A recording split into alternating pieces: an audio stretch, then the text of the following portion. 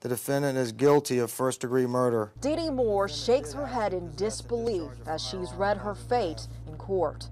The jury finding the 40-year-old did kill lottery winner Abraham Shakespeare. Shakespeare's family members in court relieved at the verdict. We got what we wanted. She spends the rest of her life in prison, so I'm just glad justice was served. That's it.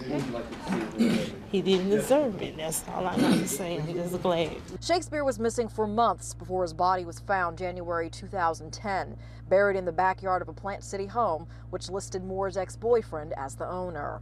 Prosecutors say Moore swindled Shakespeare out of his winnings and killed him, building a case from a confidential informant's statements and financial records.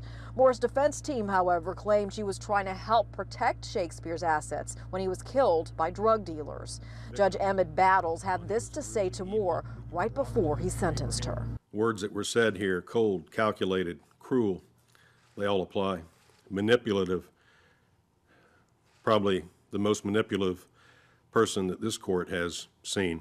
Shakespeare's family says now they have some closure. Just so glad that it's all over with now.